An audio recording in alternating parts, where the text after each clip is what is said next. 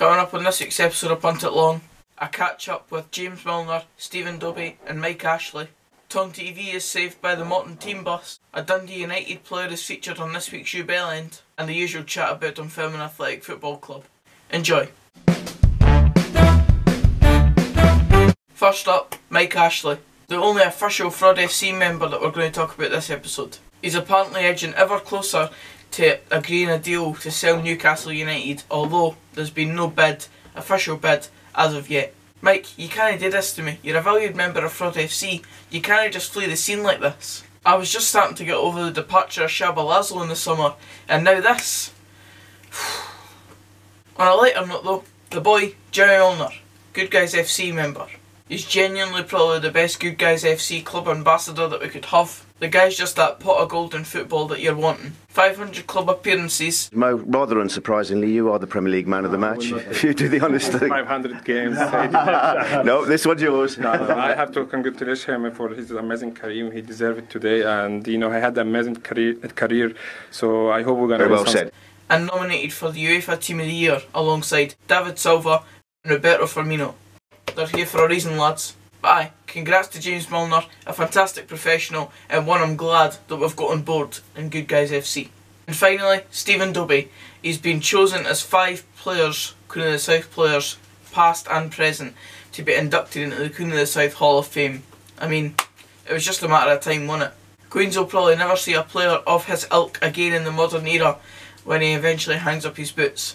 But I reckon he's got a good few years left in him just yet.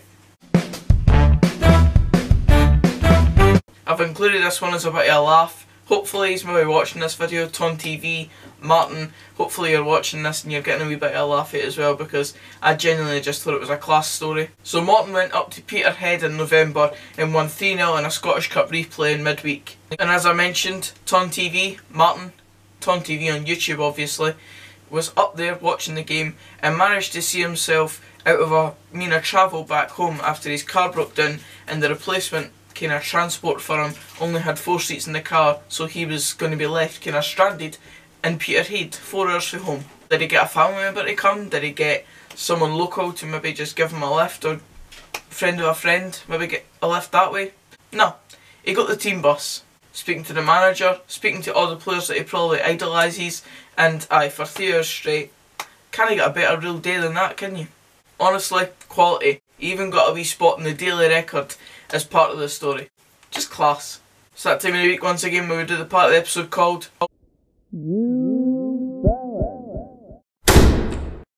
Jamie Robson, eh?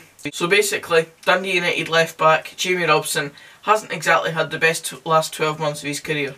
And to be honest, I didn't even feel sorry for the guy, because all the stuff he's done, it's all his own doing. And it all seems to happen around Christmas time.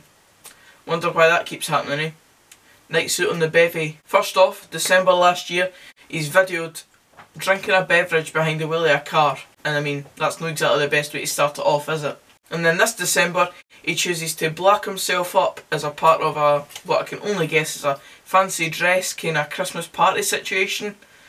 And again, it's not exactly the best way to picture yourself on online social media or whatever, especially if you're at a club of Dundee United stature. And you know what? There's only one thing for it. In the next Punt It Long episode, Jamie Robson, you're going in Fraud FC, pal. I'm assuming you really give a toss that I'm putting you in here, but you deserve it because I just think you're a bit of a, for want of a probably more vulgar word, idiot. And as usual here on Punt It Long, we'll go full circle and back to my team, Dunfermline. It's a long journey this weekend, but if I'm honest, I'm going in it with either no expectations at all or even less high expectations. I'm really just going to go and enjoy the day as much as I possibly can without getting too up for the game, because I just don't know what Dunfermline are going to serve up at this point, especially even considering the past results that we've had against Queen of the South, where I think we've only scored, what, 1 or maybe 2 goals? I think it's only 1 goal in the last 5 or 6 visits there, so I'm really not even that up for this one. What a boring wee arse I am, eh? But aye, that's it for this video, guys. Cheers for watching. If you did enjoy, please give it a like. Comment down below anything you think about what I've said. Do you think Jamie Robson deserves to go in Fraud FC? And also, subscribe for more of this type of content. And until the next video, which will be a video about applying for jobs when I'm 18 years old and stuff like that tomorrow, I'll see you then. Cheers, guys.